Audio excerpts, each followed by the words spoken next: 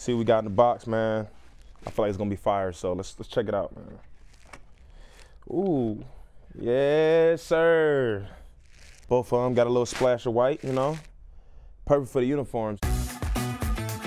I'm Kevin Byard here, and these are my cleats for the Byard Family Legacy Fund. Me and my wife, since we've been here in Nashville and Tennessee period, we do a lot of great things in the community, doing all type of different stuff as far as Thanksgiving meals, Christmas, holidays, all type of stuff. But we want to be able to put that into a whole entire thing so we can have our own foundation, do our own events.